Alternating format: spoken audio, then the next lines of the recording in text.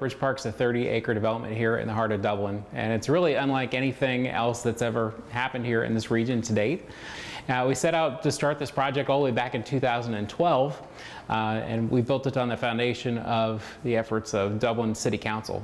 Back in 2009, 2010, really started to look forward to the future and realize that empty nesters were coming. There's a confluence of trends between them and also the millennial generation.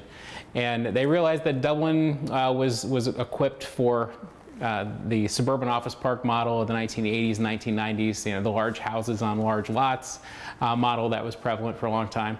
And so they've started to move forward with the Bridge Street district. I think in the modern sense, people like to be able to live close to where they work, live close to where they go to restaurants and have entertainment. So the idea of going and getting in your 5,000 or 6,000 pound car and turning it on and driving 3, 4, or 5 miles to some place you want to go is something that's becoming less and less attractive.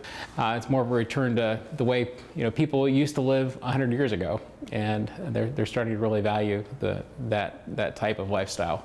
Here at Bridge Park, the pedestrian bridges that you see have really become a calling card of sort. It's almost like the Short North Arches. It's our version of the Short North Arches up here at Bridge Park.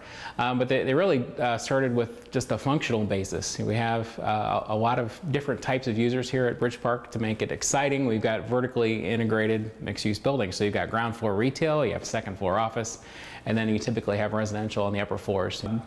The neat part about these bridges, though, is that we left them open because we wanted people who were making that trip from the parking garage over to their residential unit to feel connected to the street and to be able to hear the music from the restaurants and see what's going on and really see and be seen on their way into their apartment buildings.